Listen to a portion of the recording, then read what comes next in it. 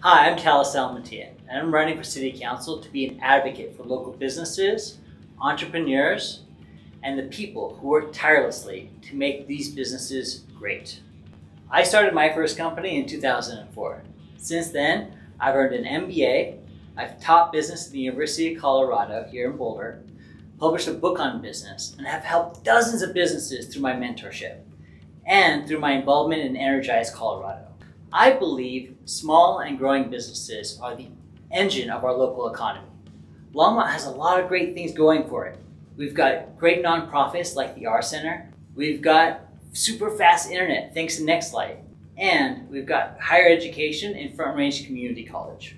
And the generosity of our community members never ceases to amaze me. Being someone who's action-minded, I didn't want to wait until I was elected to start making positive change in our community. Right now, I'm working with Front Range Community College's advanced manufacturing programs and the R Center to offer skills training to those who want to learn new skills for tomorrow's jobs. The more people who gain new skills like advanced manufacturing, the more businesses will provide good jobs in our community. Whether it's manufacturing in terms of breweries or electronics, I see production as an important component in providing a wide range of good jobs to our community. I'm a big fan of finding market solutions for attainable housing. So members of our community who want to buy have an opportunity to do so.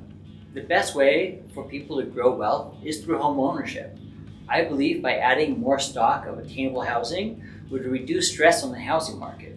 Additionally, when people are allowed to live and own property in the community they work in, businesses thrive.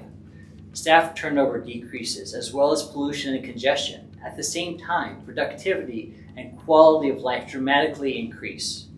On the topic of quality of life, I believe that people are happier when they have access to open spaces and nature.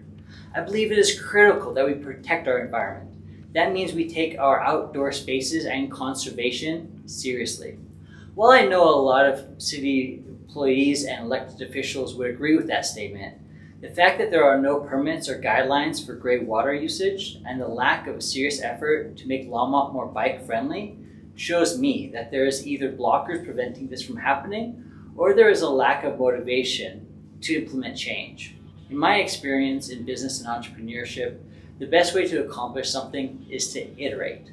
The first approach may not be successful, but the key is to keep trying new solutions and not stop trying until a solution is found.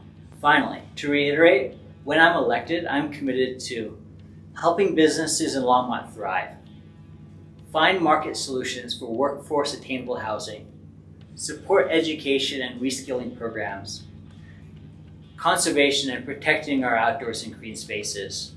I'm committed to working with you and my fellow elected officials to find solutions. Vote for me, Tallis, on November 2nd. Thank you.